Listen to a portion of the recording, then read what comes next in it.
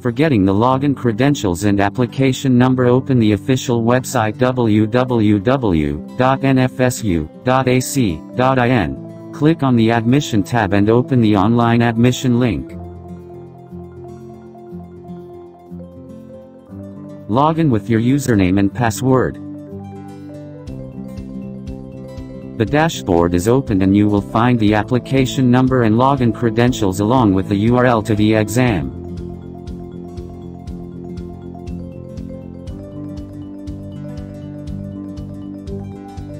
For beginning the exam, copy and paste the URL into a new tab. This will take you to the MCAT page.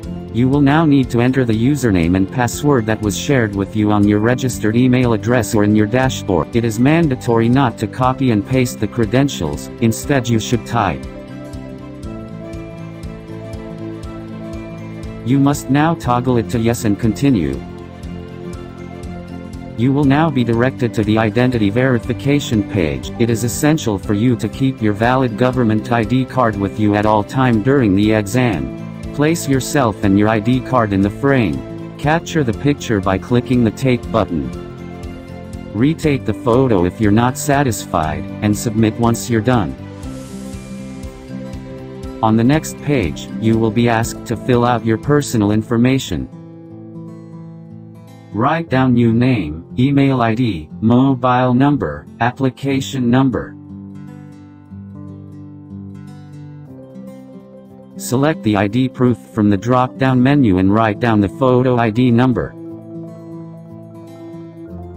Photo ID number is the ID card number, such as Aadhaar number or license number. You must now toggle it to yes and continue. Proceed to next and your exam will be started.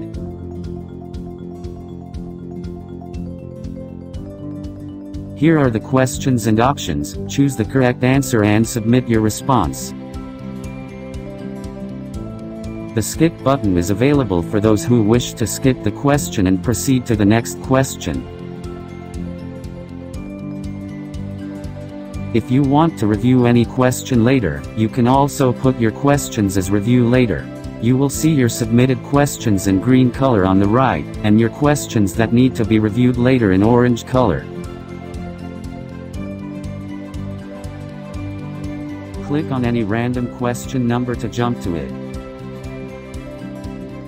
A summary of all the questions you have attempted, skipped and kept for review will be displayed before the final submission.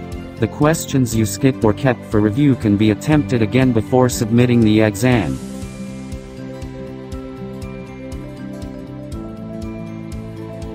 When you are ready to submit the exam, you will be asked for your confirmation.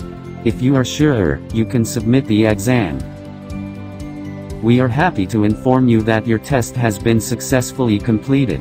You may log off now.